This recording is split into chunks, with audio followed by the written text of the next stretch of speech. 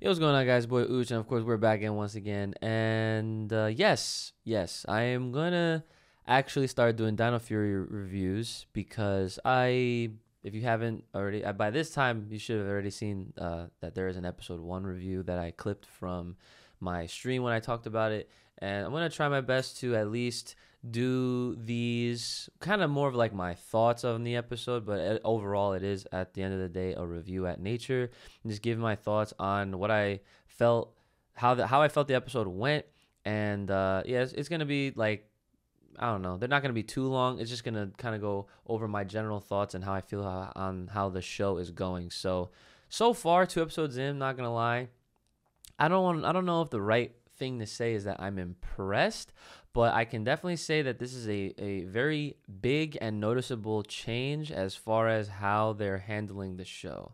And I do feel like with 2 episodes in, so far, so good. They're not necessarily making this like way over the top with like the acting as far as like being like super corny. I feel like how they are acting and how they're kind of like transitioning into things like as time goes on is actually really appreciated, and I do like that and I do take notice on that. As a matter of fact, the episode opens up with them learning how to morph properly, and that is actually something that I've always wondered why they never kind of like had that in Power Rangers. If you look at the very first episode, Day in the Dumpster, on Mighty Morphin Power Rangers, they literally just said, like Zordon kind of told them like, well, you call upon the power of your dinosaur, your dinosaur, and that's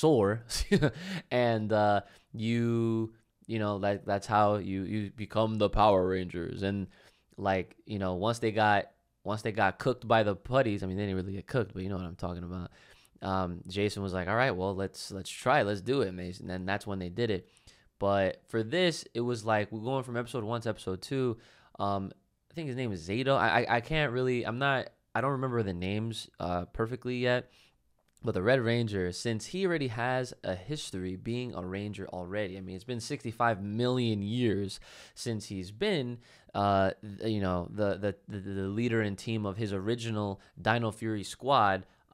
He obviously has that prior knowledge, that prior experience. Meanwhile, the new two Rangers, which is Ali and I forget the Pink Ranger's name already, but her, like they are brand new to this, and so the Red Ranger has to obviously kind of show them the ropes a little bit, and they're showing that in the show, and I actually that is stuff that I like.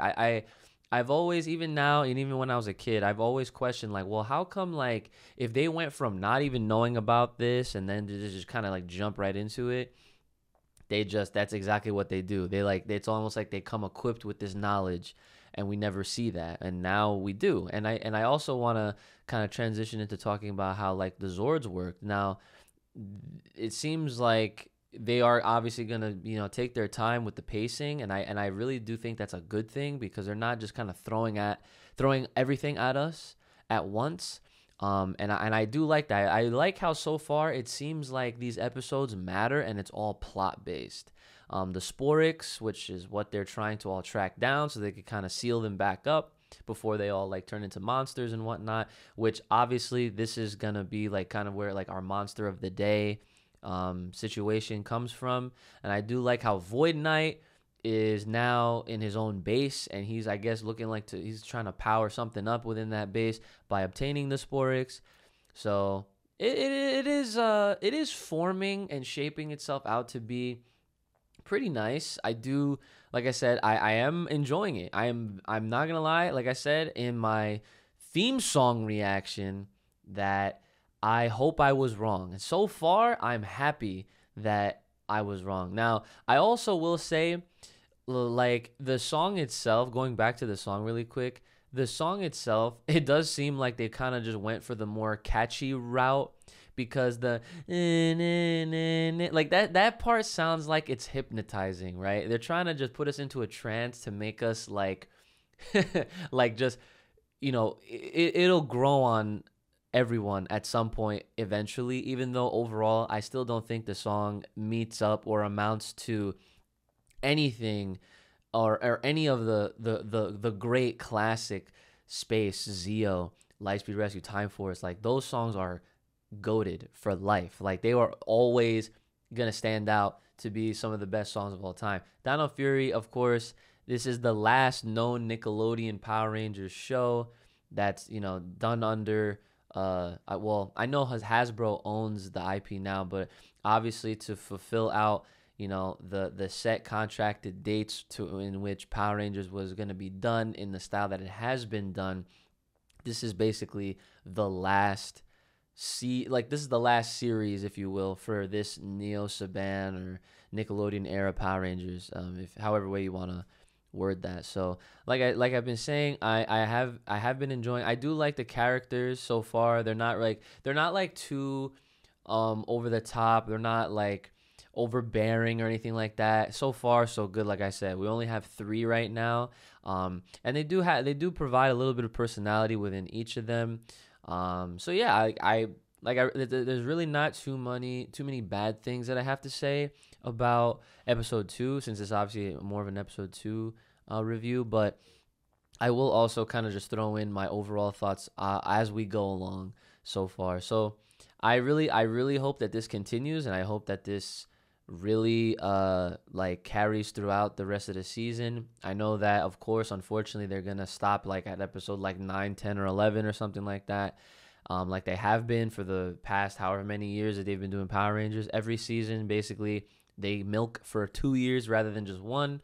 So yeah, like I said, I keep saying, I'm saying it, and I feel like the reason why I'm repeating myself a lot is because you guys know I love Power Rangers. Okay, Power Rangers is a part of me. It's a part of who I am, along with my other loves like Dragon Ball and Pokemon and stuff like that. Power Rangers has always been there ever since I was young, and of course I want to see it flourish. I want to see, I want to see it do well for itself. I don't want to watch it and feel like they are mishandling it, mistreating it, or it's just so blatantly obvious that they only have one objective in mind, and that's to make sure that the toys get sold. And obviously, like, you can argue the show in and of itself is just a giant commercial for the toys, for the kids, and for fans like us who will buy them anyway, right? And I'm not even gonna lie, like I kind of said recently on my stream that I'm not gonna go gung-ho crazy buying every single Lightning Collection figure that is under the sun. I'm pretty much gonna kind of get the ones that I'm really trying to get, like some of my favorites, right? And I guess like for any of the newer ones that they might release, there would have to be something along the lines of that would get me to really be like they'd have to do something in the show for me to be like, all right, they've earned that much more of my respect than not for me to pit them in a tier high enough to where I would actually spend my own money in supporting that in that way and adding it to my collection. So we'll see what happens. Oh, and one more other thing that I definitely have to talk about on episode 2, and then I feel like this is the last point that I have here, is that the morphing sequence was actually fire. I popped off because it was clean. It looked mad good. Some of the background soundtrack that they have going on, like, and I guess I could just say this as well. They're not like really using the theme song as like a backdrop song, if that makes sense. Like, they're using like similar sounding tunes that can obviously go along with the theme song, but whatever they're doing, it blends really well. And that morphing sequence, man, oh my God, like it looked really good. I'm not even gonna lie. That was one of the best parts of the entire episode. I was super impressed by that. So yeah, that's and obviously this episode they had the Red Ranger hide his antennae, which really looked, oh man, like it looked super goofy. And now it looks like he might just not have them out, or at least he'll have them out when they're not in public. But for the first time, when they had to actually go check on the city, they had to blend in. But the only way of blending in was just removing his antennae. They didn't put him in like street clothes or anything like that. At least not yet. But we'll see, and we'll get to that point, I'm sure. So that's going to be it from me. This is episode 2 review.